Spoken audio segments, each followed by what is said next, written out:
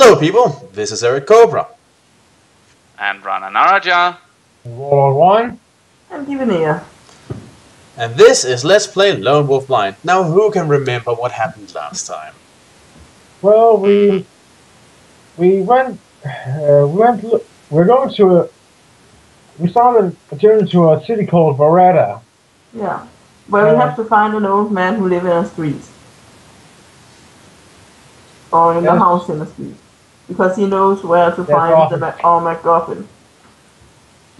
Yes, in Brass Street, in Varada, and we're supposed to look for a sage called Gwinian. Also, you ran into a charming young lad named Rourke. Yeah. By the way, was it... Gave us a whole lot of trouble. Rana, you were saying? Was it... sorry, one of the names, if I got it wrong, was it Varada or something like that? Vareta.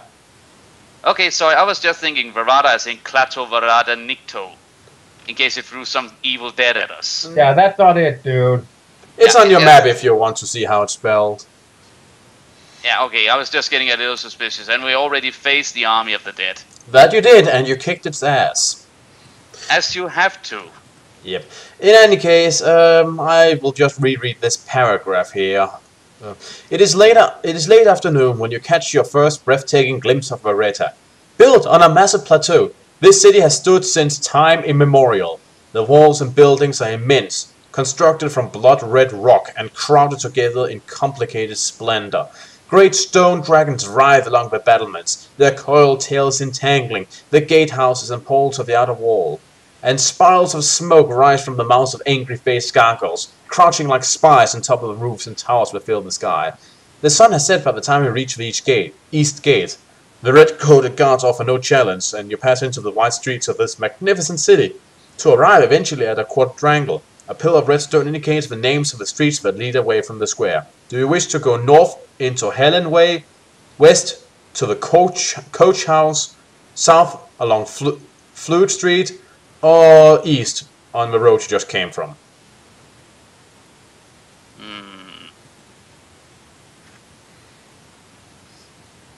We need to find this Brass Street.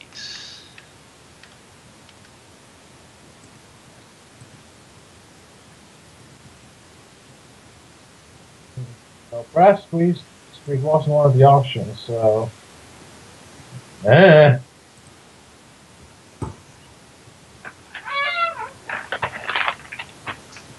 The first one you said, because we have to do something. Yeah. Right, north into Helen Way. You pass many soldiers of different races and nationalities, lolling in open doorways or squatting against red brick walls. They are mercenaries, drawn to Vareta by the news of war in the north. They come in search of employment, for the chance to sell their skills to any buyer, indifferent to the justness of his cause. Beneath a black iron lantern you notice a group of men throwing dice against the side of a wall. Do you wish to stop and ask them the way to Brass Street, or would you rather continue on your way? Maybe we should ask them. Yeah, there's no harm asking for directions. Huh, a man stopping up to ask directions. Bet that's gonna surprise them. Unless, well, of course you could risk disturbing them, but then, yeah. At first we pretend not to have noticed you, but eventually a stubbly-faced soldier disdains to answer. Let the dice decide, he says, his face red and glowing in the light of a lantern. He raises his hand, spits on his palm, and throws a bone die against the wall. Give an ear, roll the die. Against the wall. 5. Whoa, 'tis not your lucky night, stranger. The die command me to hold my tongue.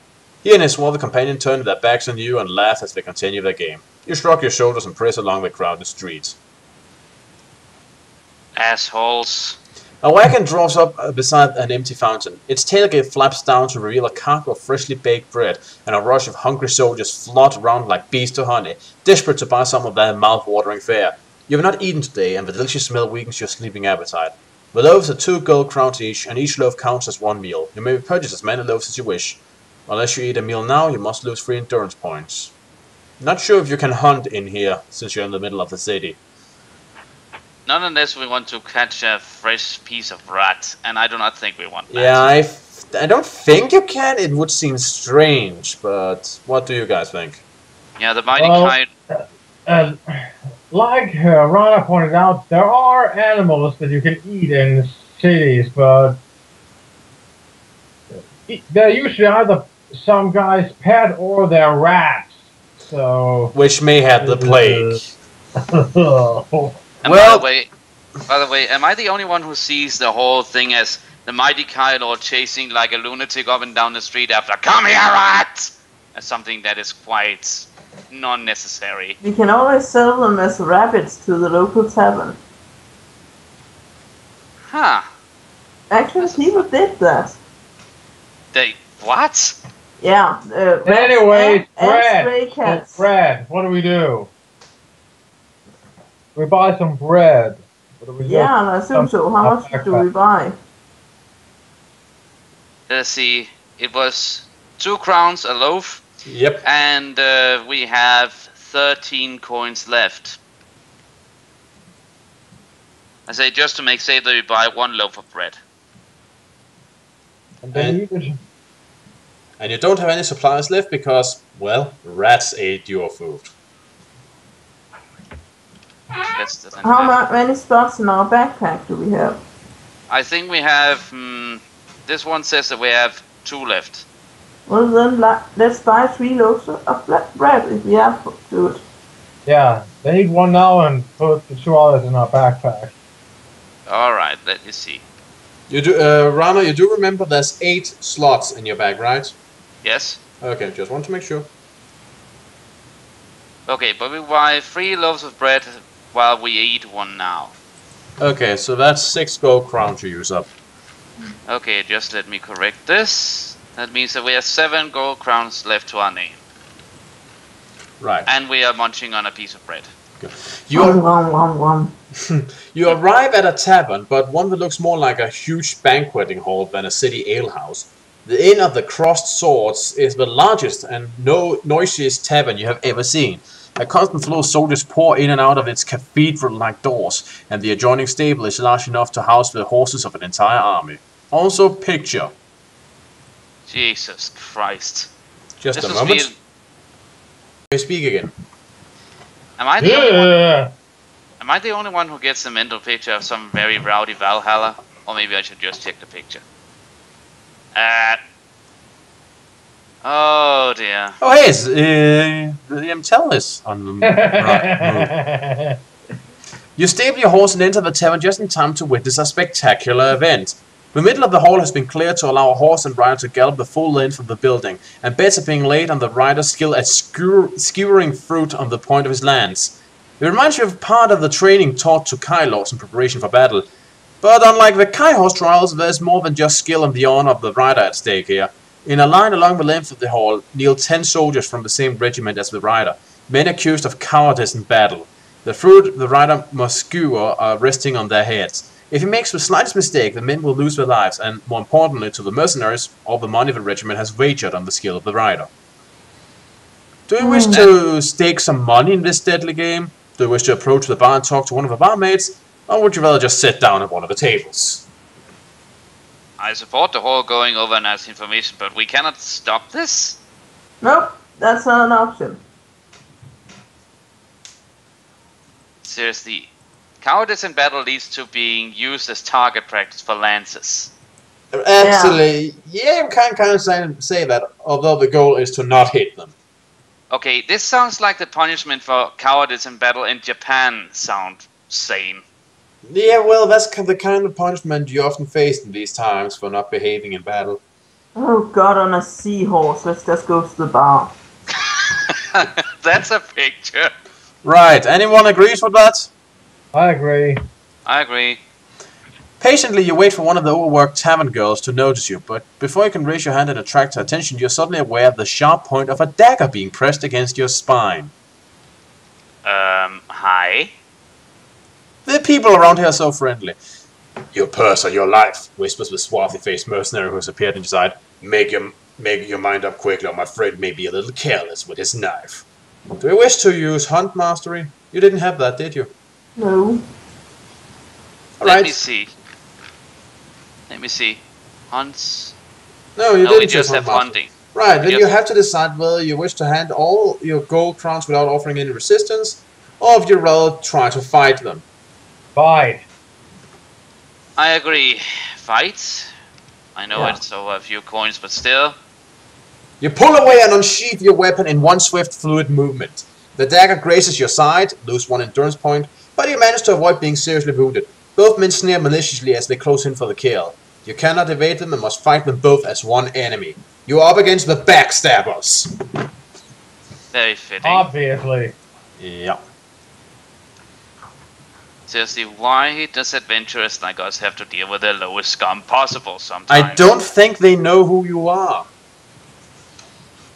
So, in any case, give it a roll the die. 8. Right! 8. Well, in one swift, fluid movement of your sword, you cleave one man in two. His partner look shocked would be the apt description. If you feel like urinating your trousers, now is the time to do it before I cut you down as well. Yeah. Roll again, give an ear. 7. Right. The man then charges against you with a raised dagger, and then with another fluid movement, you cut straight through his ragged clothes and scrap mail armor, and send him to the floor in 2 pieces. You defeated the Backstabbers! As I said before, the Summer Sword is sort of like the fantasy equivalent of a fucking lightsaber. Your speedy dispatch, you don't say game, of the robbers has earned you 5 gold crowns, which you find in the pockets of the dead men, and the respectful glances of several mercenary captains. Yay, we kill people. We get respect. One in particular is so impressed by your fighting prowess that he approaches you and offers to buy you a drink. You sense that it is an honest gesture of friendship without any hidden threat, and gratefully accept his offer. Okay. The captain is an imposing man, tall, muscular, with a strong-jawed face, unmarked by battle or disease. His blonde hair is cropped close to his head, and likewise his beard and moustache are trimmed close to his tanned skin. I'm sorry, are we talking with an Armstrong? Huh? What? An Armstrong. You know, the Armstrong family, lots of muscular dudes with blonde hair, really beautiful people, have a lot of stuff passed down through the Armstrong line for generations. No, I don't know. think I ever met one. Huh. Well, I think you have now. You're invited to join his company, and as you drink your ale, you listen to the proud talk of war and of victories, of loot and wages, but never of defeat.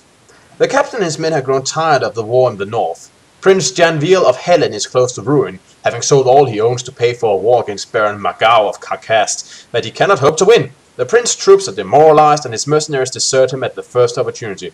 You learn that the captain is recruiting men for a campaign in the south. The war between Salonia and Slovia has reached boiling point, and there's much gold to be had in the service of the Salonese Prince Evewin while he besieges the city of Tekaro. Okay, can we stop here for a moment so I can pen all that down? If you desire, sure. Yes. Okay, be right back. We're back.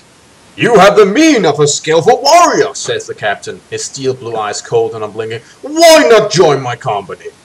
It has passed down the Armstrong line for generations. I have need of fighters, and I pay with gold, not promises. We leave for Tekaro at dawn. Will you ride with us? Politely, you refuse the captain's offer, saying that you have come to Vareta on other businesses. What business is there for a warrior, other than war, retorts the captain, to the raucous delight of his men. You finish your ale and bid the captain and his company good night. If you change your mind, join us at Soren. We sail the river from there in 2 days' time.